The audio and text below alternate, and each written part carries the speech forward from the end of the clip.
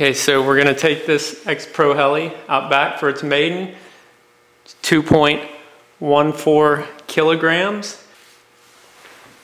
That's 4.72 pounds.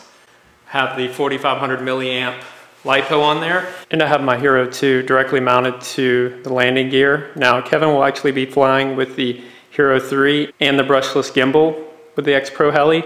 But I wanted to at least do just a quick test with it directly mounted to the frame.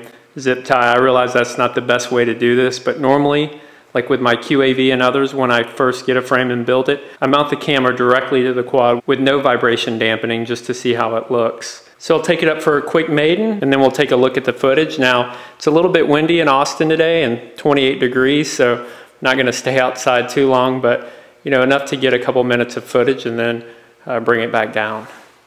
Okay, we're waiting for good satellite coverage. When we have it, we'll arm and take it up in the air.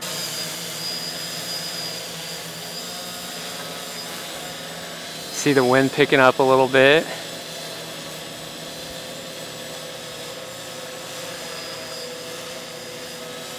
I'll just do a quick 360 rotation view.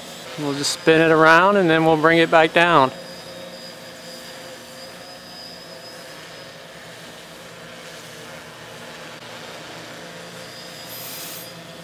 Oh, we just lost a foam vibration. Thought we lost the battery, but we just lost one of the foam vibration dampeners that sit on the landing gear. That's always a little nerve-wracking.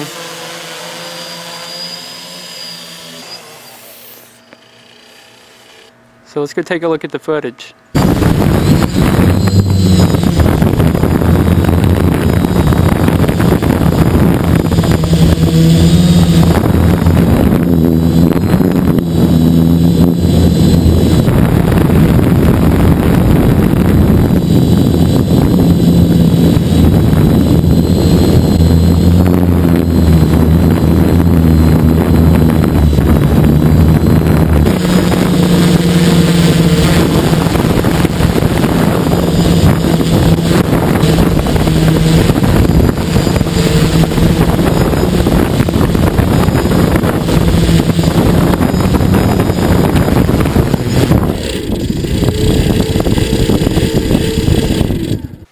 Okay, so let's talk about what I learned with the Backyard Maiden. Now that wasn't a very long flight, nor very complicated. I just took it up, spun it around, and then brought it back in.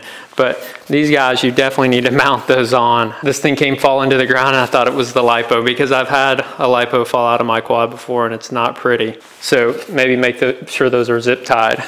Now regarding the video footage, there was definitely more jello than I expected. For those of you who have followed my channel, you'll have seen all sorts of experiments with the TBS and my GoPro Hero 2 and just working with vibration dampening. It's definitely not recommended to mount your GoPro directly to your landing gear with a zip tie. Once again, that's what I always do when I first get a frame and try it out, just to get a feel for what the vibrations are like. Just keep in mind that if you're using this landing gear, you're gonna need some further vibration dampening, and the X Pro heli guys actually sell a gimbal for the Hero 2 and Hero 3. But first thing we wanna do is get Kevin so that he can fly this, and then we'll follow up just with some techniques to hopefully get this video more vibration free.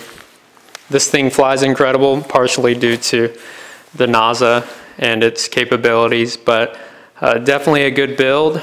Once again, the video needs some work, but now I'm ready to deliver this to Kevin and let him start learning how to fly it. And thank you to all of you who provided commentary on this. There was a very colorful discussion about the price of this build and where parts are manufactured and so on and so forth. But at the end of the day, it's been a great learning experience for myself. Hopefully it has been for you guys.